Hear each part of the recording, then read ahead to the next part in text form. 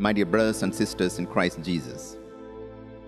Today, being the 26th Sunday in the ordinary time, the Lord is going to give us a wonderful message. Dear brothers, our Lord is asking a simple, direct question. How do you want to end the journey of your life? A simple question, but it needs a personal answer. Well, life is like a race which all of us are running. But in the race, we see it's not the matter how we begin the race, but how we end the race. For example, the Olympic runners, they struggle for 4 years. Day in and day out. They make a lot of sacrifices. But what matters is who finishes first will get the medal. But all of us are making our life journey. What matters is how we have begun our journey, but how we'll end our journey. We all wish that we end our life on a positive note. But we see some people, great people, they have ended their life on a tragic note. But on the other side, we see some people who have lived a rather not so dignified way, or a wicked way, or a sinful way, but they have ended their life on a positive note. Well, today's gospel and the first reading give us this message. Let's go to the first reading today.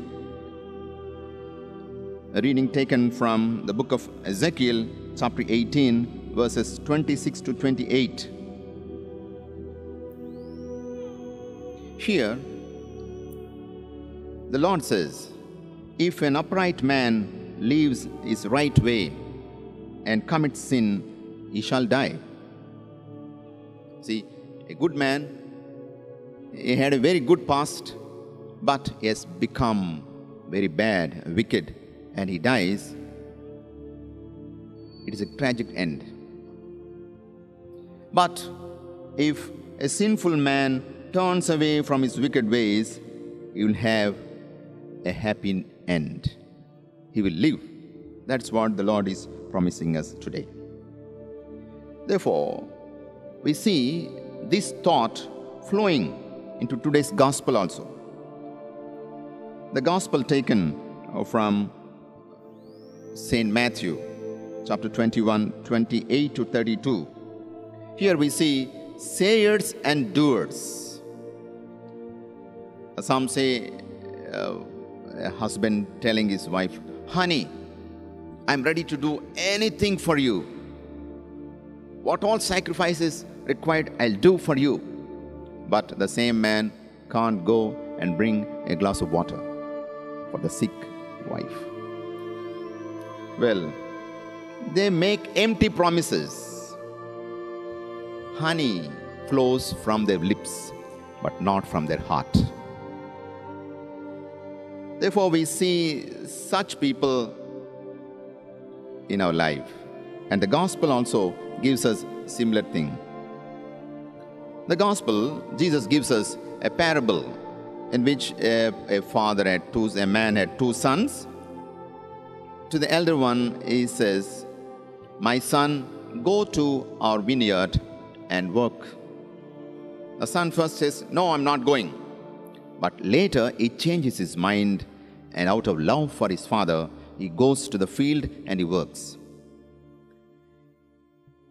And the father asked the second son, "My son, please go and work in our vineyard." The second son readily says, "Yes, father, I'm going." And afterwards, he doesn't go. The second son wants to please his father on his face, but actually he is not doing what his father is asking him to do. Well, the similar expression is there in Matthew chapter 7, verse 21. The Lord is telling us, not all who say, Lord, Lord, will enter the kingdom of heaven, but only those who do the will of my Father will enter the kingdom of God. Here we see who are these sayers and who are these doers. The Pharisees, the scribes, they are the sayers and not doers, because they feel they're self-righteous people. They are just people, they are righteous people, they are acceptable by God. They think in themselves. They know the law by heart, but not the heart of the law. That is a tragedy. Because they know the law, but they never lived it. They followed the letter of the law, but not the spirit of the law. That's why Jesus openly rebuked them. You whitewashed tombs, externally look so beautiful, glorious, splendid, but inside all filth. Filth is inside of you. My dear brothers and sisters, they performed rituals, sacrifices, but not what God wants them to do. They wanted to please God and please people by doing all kinds of prayers openly, fasting. They look so gloomy when they fast, and you know all that is denounced by Jesus in chapter 6 of Matthew. Well, now who are these doers? The so-called sinners, tax collectors. They lived a very bad life, but they repented for their sins. They changed their lives and they believed in Christ as their Messiah. Well, we see the life example of Zacchaeus in chapter 19 of St. Luke. Well, Zacchaeus was the chief tax collector. He had everything. He had name, fame, he had plenty of money, but he had no peace of mind because his own people, kith and kin, hated him. Hated him. He had no rest in his soul. He was looking for rest. Jesus saw him, encountered him, and gave him rest. And he goes to Zacchaeus' house. There in the presence of Jesus, the light, the dark corner of Zacchaeus' life was enlightened. He could see the presence of Jesus, and the eyes of Jesus become the searchlight in the dark corner of the life of Zacchaeus. And he comes to light. And conversion comes from within. Jesus did not say a single word. You man, you lived a very wicked life. You robbed people in the name of collecting taxes, or things like that. But he himself comes out of himself and says, Lord, if I robbed anybody, if I cheated anybody, I'm going to give 4 times. I'll give half of my property to the poor and 4 times for those whom I have wronged. What a change. What a change. If the second half of his life becomes a bright one, a positive note. Well, Jesus is the model of how to do the will of the Father. The second reading today tells us how Jesus became obedient to God the Father till death on the cross. As we read the second reading from the Philippians chapter 2 verse 6 to 11. Well, my dear brothers and sisters in Christ Jesus, conversion is not anything that just happens. Conversion is a decision, a strong decision that I make a change in life.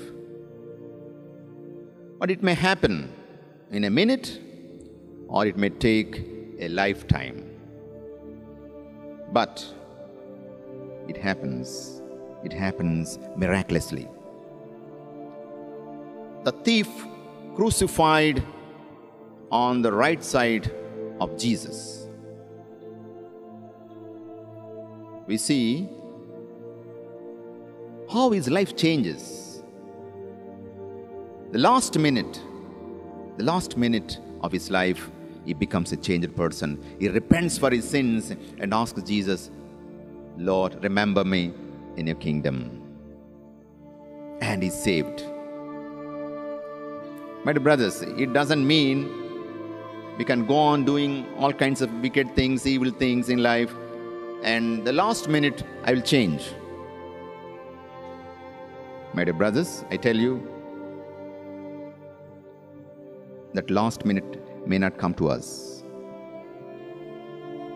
It doesn't mean that we go on sinning, waiting for the last minute. Then why do you wait for the last minute until you reach the deathbed to change your life? Do it now, or it may never happen. The chance may never come in our life, like the thief had. So oftentimes, I believe in Christ, I received baptism, therefore I am saved. We do make confession. God, that is a sign of my conversion.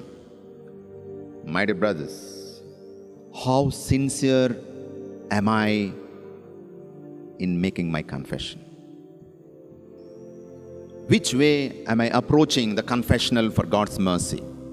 Am I prepared enough? Do I truly believe in the mercy of God? We have to answer ourselves. Well, some people say a conversion is a one-time job. No, not at all. It is a lifelong process. Every minute we need to have this conversion from evil to good. Therefore, we need to listen to the voice of conscience speaking silently in our heart, the voice of the Holy Spirit. Now, do I have the courage to change my life?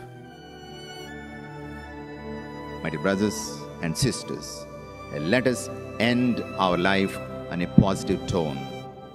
Let the second half of our life end on a positive tone, receiving God's mercy.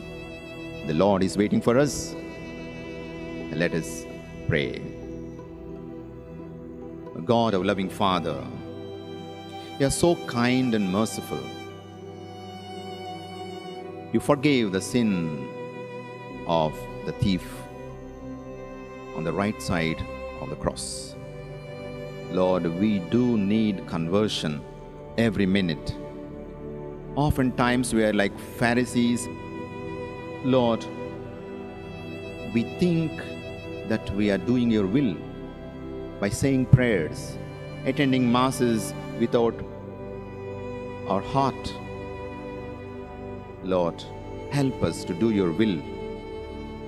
The doers of your will alone will receive heaven. Have mercy on us all and be with us. Amen. Thank you. Bye-bye.